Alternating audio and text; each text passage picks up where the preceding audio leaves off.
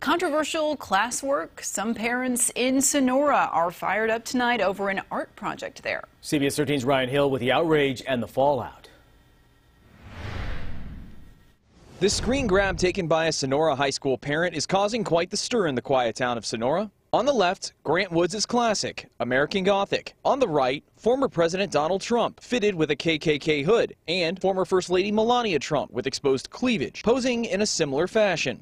Bridget Johnson says it was shown as an example in her daughter's art class about 2 weeks ago. The assignment was an art assignment to take an old picture, modify it to modern times. The assignment creating a classroom controversy. I don't feel at this point that political views in public schools should be talked about. I feel that that is a private matter. Many others feeling a similar frustration with the teacher's example. She's allowing her personal opinion to dictate how she teaches our children, which we pay her salary. I don't really care if it was Trump, which does upset me, or if it was a picture of the Obamas or the Bidens.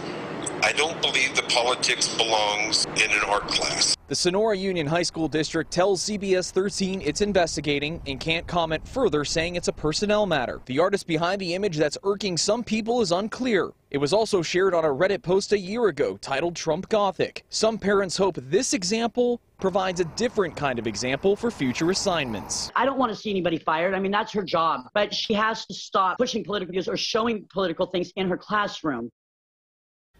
The school district tells us that it doesn't condone assignments or class discussions that could make students feel unwelcome.